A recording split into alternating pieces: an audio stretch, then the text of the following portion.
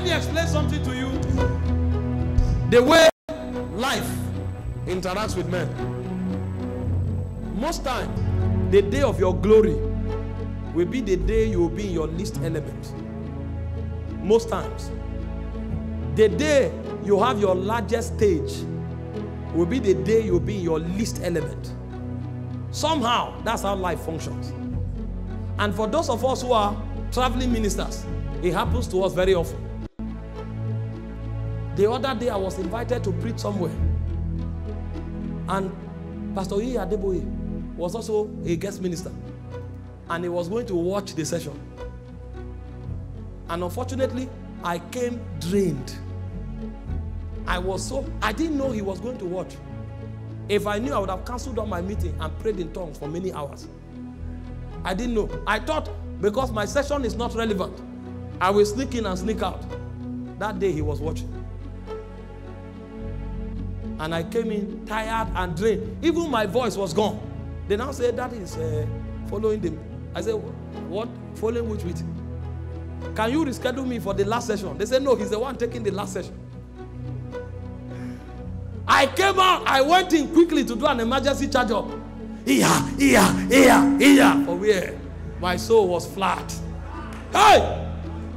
I came. I sat down. I was speaking in tongue. Lord, have mercy. Speaking in tongue. My soul was flat. 30 minutes before I came up, I went to the bathroom. My soul was still flat. I carried my phone, played some of the songs that charged me, put the speaker inside my ear for the sound to enter the hole of my ear and stir me. For where? My soul was flat. I came out like a lamb to be slaughtered. I came out, I knew I was finished.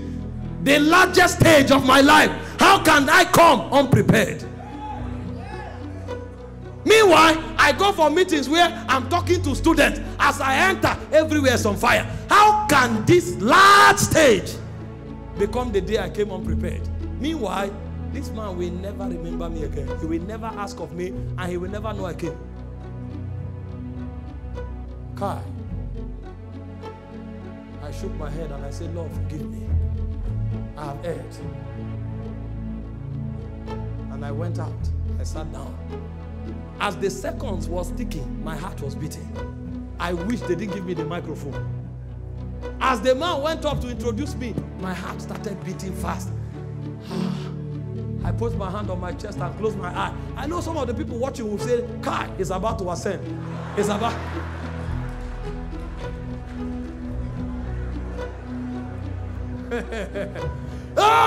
he's about to ascend. They didn't know I was praying for my life. Lord, how can I disappear from here? Lord, what can you do to cancel this meeting? What can you do to reschedule me? Let a senior minister just walk in so that they will apologize to me and say, please, this senior man has come. As they were introducing me, I had no choice. I just strode and collected the mic. The moment I handled the mic,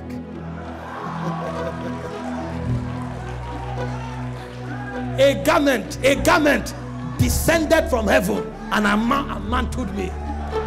The first word I said, the place scattered. I couldn't preach. I spoke for 30 minutes and the place was brutal from the beginning to the end.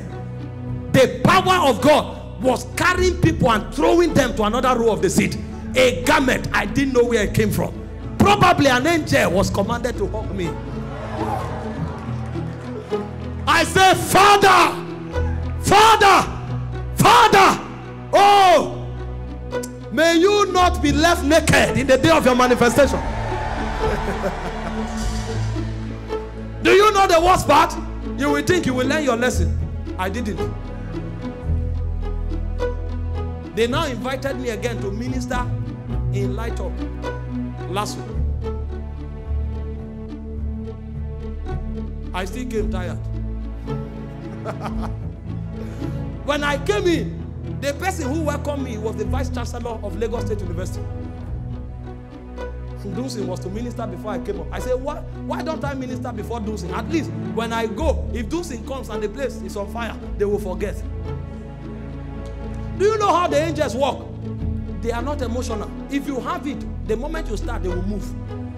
If it's not with you, they may be moving with intensity. If the person who is operating and they are moving stops and you start, they will go and leave you there. My heart was beating. I said, Lord, I repent. I will never come for any meeting unprepared again. If you help me. I was begging. I was begging. Those things now went up, scattered everywhere. Those things was ministry. The flames were, it was as if they set fire there. I said, God of mercy. Why don't they connect? They should have connected to God's servant now so that he will bless people. Let our time. You know the worst part? Before I came up, they now say, God's servant, please wait. Evangelist, College Aye, we go up. What's the name now? Forgotten. Is it College Aye? That is the most renowned evangelist in the RCCG order. From the 80s. Packed crowd, open deaf ears, cripples, all kinds of things. When you speak about veteran evangelist in Nigeria, he is one of the topmost. They say he will come and minister before you. I say, what? Why? Why? How can my father be preaching before me? They say, no, don't worry, you are our guest. I said, no, I'm not a guest. I'm a son. I'm a son. Let me greet the people and introduce him. They said, no, we have a program. Ah! The man came and was articulating scripture. As he was talking, the hearts of men were burning. Ah! I said, Father, how did I come here again? Father, help me. Father, help me. Father, help me. Fire everywhere. When he finished, he now introduced me. Ah. Before I went up, they now said, Daddy is going to be broadcasting in 15 minutes. So we are sorry, we reduce your time from 40 minutes to 15. So I won't even have time to boot. I collected the microphone like a man going for the slaughter. And as I handled the microphone,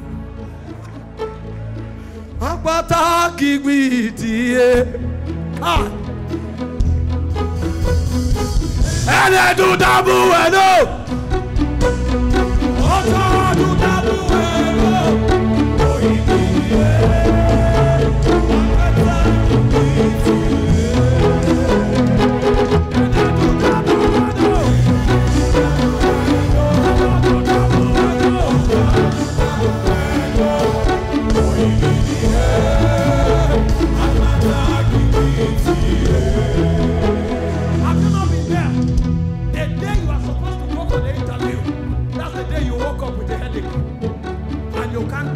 you can't process, and you know you are coming to meet a panel. Meanwhile, the day nobody cares, that's the day you wake up with inspiration. He said, God will remember your sacrifice, and he will send you help from the sanctuary. There is a help that God sent from the sanctuary. It is men of sacrifice that understands that language. In the day when your stage is set, I tell you, many times you will not be ready. But there is a help. There's a help that navigates you from the sanctuary. Can you lift your hands tonight and repent every area of selfishness, every area you have undermined sacrifice? That is why you can't wield power. Oh,